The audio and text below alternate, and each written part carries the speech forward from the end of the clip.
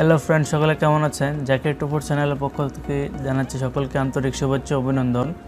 আজকে আমার ভিডিওটি যারা প্রফেশনাল ফটোগ্রাফার তাদের জন্য, যারা স্টুডিওতে কাজ করেন তাদের জন্য আজকে আমার ভিডিওটি।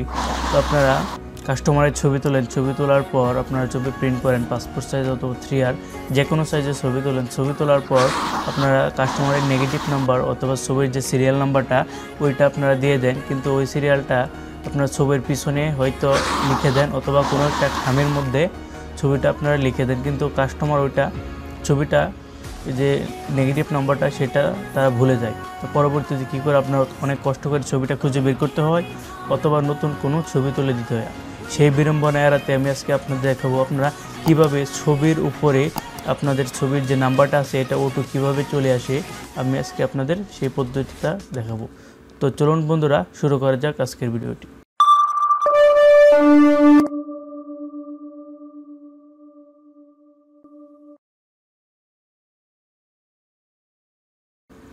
তো আমরা প্রথমেই চলে যাব কম্পিউটারে ফটোশপে। যারা স্টুডিওতে কাজ করেন Adobe ফটোশপ CS এটার সাথে সকলেই পরিচিত।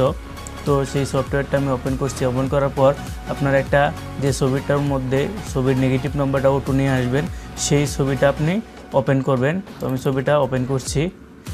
তো আমি ধরেন এই ছবিটা দিয়ে আপনাদেরকে দেখাবো। তো ওপেন করলাম।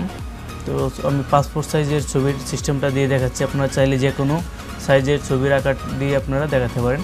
তো সেই জন্য আমরা প্রথমেই চলে যাব ফটোশপের যে উপর অপশনগুলো দেখতে পাচ্ছেন, file, edit, image, layer, select, filter, view, Windows, help. তো আমরা প্রথমেই চলে যাব ফাইলে। তো দেখতে পাচ্ছেন আমরা ফাইলে চলে যাব। ফাইলটি ওপেন করলাম। ওপেন করার পর আমরা দেখতে পাচ্ছেন যে আমাদের অনেকগুলো অপশন আছে। তো আমরা চলে যাব কি অটোমেটিকে যাওয়ার পর আমরা দেখতে পাচ্ছেন এগুলো নিচে, একদম নিচে পিকচার প্যাকেজিং। তো পিকচার প্যাকেজিং আমরা এটাতে ক্লিক করব। ক্লিক দেওয়ার পর আমাদের সামনে একটি ডায়লগ বক্স চলে আসছে। দেখতে পাচ্ছেন যে উপরে দেখতে পাচ্ছেন যে এখানে এভাবে রাখবেন। তো আপনার ডকুমেন্টে 2 নম্বর যে অপশনটা আছে ডকুমেন্ট, তো আপনার সেইখানে এই যে রেজুলেশন ওই জায়গায় আপনারা কী দেবেন 300 দেওয়ার পর আপনারা এই যে এই কর্নারে দেখতে পাচ্ছেন যে এডিট লেআউট, এই জায়গায় আমরা ক্লিক করব। ক্লিক করার পর আমরা এই জায়গায় প্রথমে দেব আমরা 3R সাইজের যে মাপটা আছে তার থেকে 1 পয়েন্ট কম দেব। তো আমরা 3R সাইজের মাপ হচ্ছে 3.5 × 5। তো আমরা 3.4 দেব আর এই জায়গায় দেব 4.9। তো দেওয়ার পর আমরা যে ছবিটা আমরা যে সাইজ সাজাবো বা ওটু নেগেটিভ নাম্বার নিয়ে আসবো, সেই ছবিটা আমরা পাসপোর্ট সাইজের মাপটাই সাধারণত দেবো। তো কারণ পাসপোর্ট সাইজের ছবিটাই বেশি প্রিন্ট করা হয় স্টুডিওতে। তো আমি এই ছবিতে ক্লিক করার পর এই যে দেখতে পাচ্ছেন এটাই আপনারা দেবেন 1.5 ইঞ্চি 1.9। তো আপনারা পাসপোর্ট সাইজ যে ইঞ্চি যে মাপটা দিয়ে থাকেন আপনারা সেই মাপে এই জায়গায় অ্যাড করবেন। তো আপনারা ক্লিক করার পর ছবিটা ক্লিক করার পর যে পরবর্তী যে ছবি আসবে, ধরুন এটা 2টা ছবি আমি একটা আপনাদের ডিলিট করে দেখাচ্ছি। তো আপনারা এই মাপটা দেবেন 1.5 1.9। তারপর আপনারা যদি চান যে 2টা করে ছবি আমি সাজিয়ে রাখবো, তো 2টা করে ছবি সাজালে কী হয়, আপনারা একসাথে যে সময় A4 সাইজ পেজে নিয়ে প্রিন্ট দেবেন ওই সময় কি অনেক সুবিধাভাবে প্রিন্ট দিতে পারবেন। তো আমি 2টা ছবি দিয়ে দেখাচ্ছি, আপনারা চাইলে 4টা ছবিও দিতে পারেন। এটার মধ্যে ক্লিক দেওয়ার পর অ্যাড জোন এটাতে ক্লিক করে এই ছবিটাতে ক্লিক দেওয়ার পর আপনারা সেম মাপটা দেবেন 1.5 ইঞ্চি 1.9। তো ক্লিক দেবেন, তাই দিয়ে অটোমেটিক হয়ে আমরা সাজাবেন যে আপনার 2টা ছবির মাঝে কতটুকু দূরত্ব। আমি সাপোজ এতটুকু দূরত্ব রাখলাম, আমার কাজ কিন্তু শেষ। তো আমি কি করব, সেভ অপশনে ক্লিক দেবো। ক্লিক দেওয়ার কি চাচ্ছে, আমরা এই যে 3টা অ্যালার্ট অপশন চাচ্ছে আমরা ইয়েসে দেবো। তো আমাদের অপশনটা সেভ হয়ে গেলে এখন আমরা কি ওকেতে ক্লিক দেবো। এখন দেখবেন যে আমাদের যে ফাইল নেমটা সেটা অটোমেটিকলি সোজা হয়ে আছে।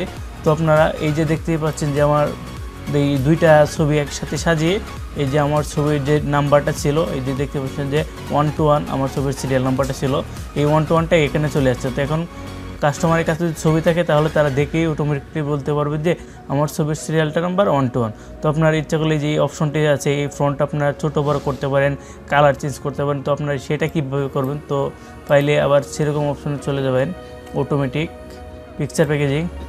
তো প্রথমে যে অপশনটা আছে এই যে দেখতে পাচ্ছেন কি আপনার ফাইল নেমে যাবেন। তো এখানে আপনারা এই যে ফ্রন্টটা আছে ফ্রন্টটা আপনার ইচ্ছা করলে চেঞ্জ করে দিতে পারেন। ফ্রন্ট সাইজটা আপনারা একটু ইচ্ছা করলে ছোটো করে দিতে পারেন। আমি 9 দিলাম। তো এখানে 90 ডিগ্রি অ্যাঙ্গেল অনেক দিতে পারেন, 45 ডিগ্রি অ্যাঙ্গেল আমি 90 ডিগ্রিটাই দিলাম। আর যে পজিশনে দিলাম টপ লেফট, তো এটা সবচেয়ে সুন্দর পজিশন। তো আপনার যে লেখার যে কালারেরটা যে কন্ট্রাস্টটা, এটা আপনি ইচ্ছা করলে একটু কমিয়ে দিতে পারেন। এই কম দিলে কি লেখার কালারটা একটু ডিপটা কম আসলো। তারপর আমরা ওকে অপশনে দিলাম। এই যে দেখতে পাচ্ছেন যে কি চলে এসেছে। তো আমি এইটা দিয়ে দেখার কারণে ছোট এসেছে, তো আমি আবার পুনরায় দেখাচ্ছি আপনাদের। এটা আমি কেটে দিলাম। এই ছবি থেকে আমি আবার আপনাদের দেখাচ্ছি। তো আমরা চলে যাব অটোমেটিক পিকচার প্যাকেজ। তো দেখতে পাচ্ছেন এই যে আমি ওকে দিলাম।